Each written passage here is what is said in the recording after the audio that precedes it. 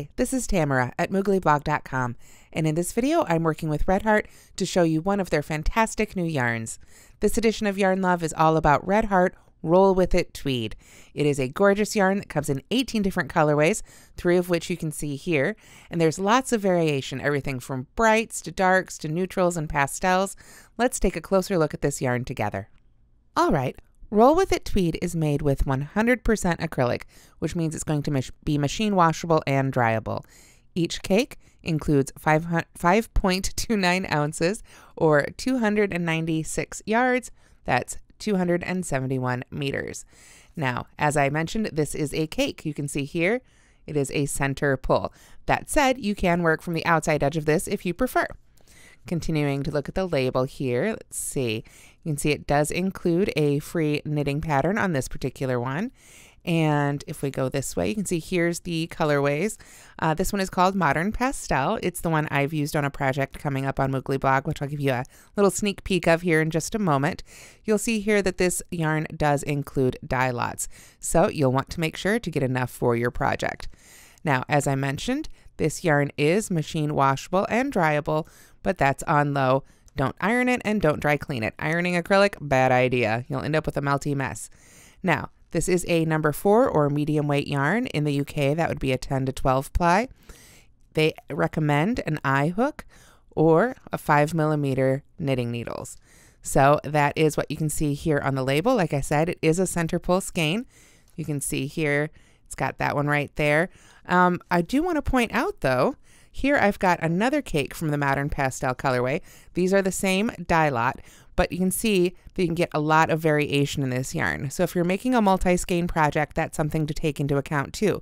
You may end up, just because of the way you want the colors to go, pulling from the inside of one and the outside of another, or mixing up a little bit. So be sure to take a closer look at the skeins you're buying to make sure they're going to work for your project. Like I said, it's a lot of variations, so they're pretty good mixed together, but if you're one of those people who's very particular about how your colorways go together, then that's something you'll definitely want to take into account. Let's go ahead and look at how it works up on the hook and needles. Okay, here we have a crochet swatch that I've been working on. The first few rows are half double crochet, and then I've got a couple rows of double crochet. You can see with the color variation here, you don't get a whole lot of specific stitch definition. There's lots of color play here, and the different colorways, of course, will work up a little differently here too, but it really is quite pretty. And over time, of course, I haven't worked enough of it, so this is all sort of a, I don't know if you can call something with so much color variation a solid, but it's all, you know, the same section here of the yarn pulling here from the middle. You can see that that will change a lot as you continue to crochet with it. Now, crocheting with it I found to be pretty easy. It is 3 strands that are separately dyed and then plied together. You can kind of see that here. So if you, if you're not paying attention, it is possible to accidentally split the yarn with boat hook and needles. It's not a chainette. It's not going to prevent you from doing that. So that is something to pay attention to.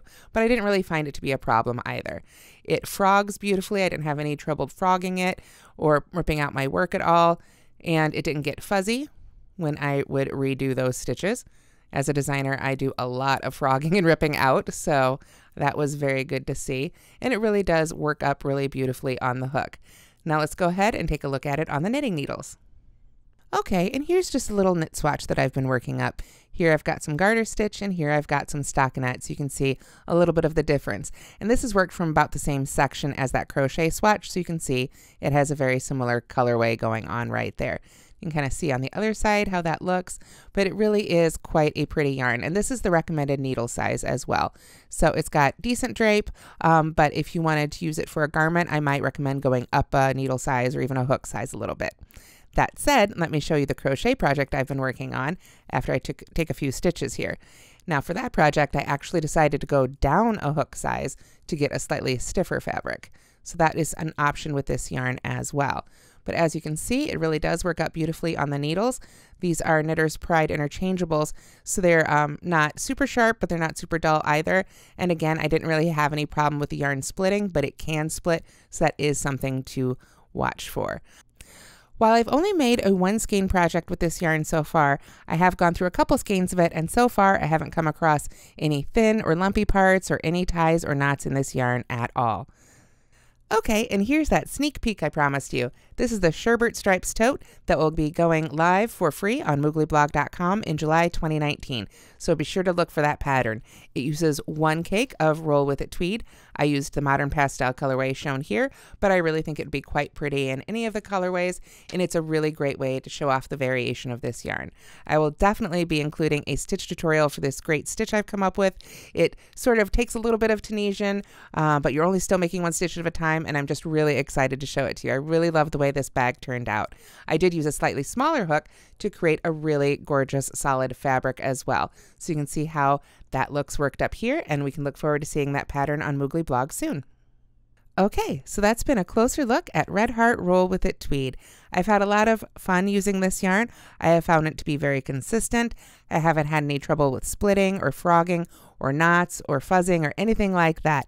And I think it works beautifully for both crochet and for knitting, and would be a decent yarn for a beginner to use too, because it doesn't have too much texture and you can see your stitches.